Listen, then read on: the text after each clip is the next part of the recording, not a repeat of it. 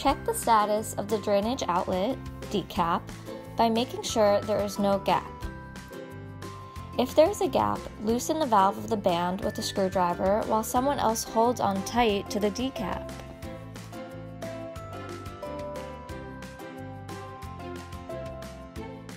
Push in the cap to close the gap. Lastly, tighten the band back up with a screwdriver.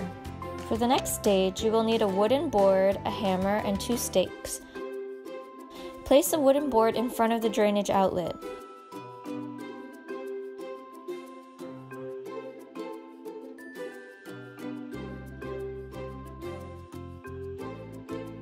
One at a time, place the 2 stakes as close to the wooden board as possible and hammer them into the ground just below the top of the wooden board.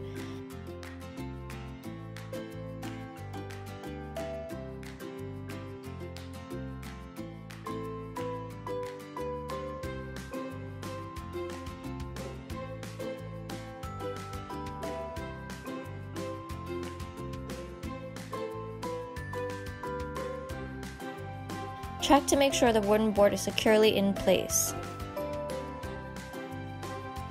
From Biogas, supporting you all the way.